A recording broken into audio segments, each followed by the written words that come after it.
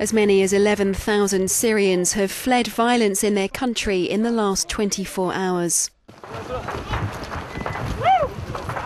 Fresh clashes broke out in the al-Hasakah province in the northeast of Syria between opposition fighters and regime troops, forcing residents to make a dash for the border into Turkey.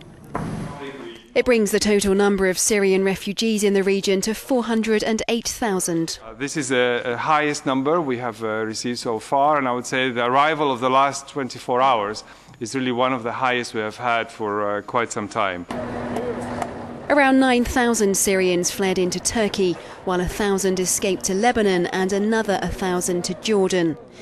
The International Red Cross says it's struggling to cope as the conflict in Syria worsens.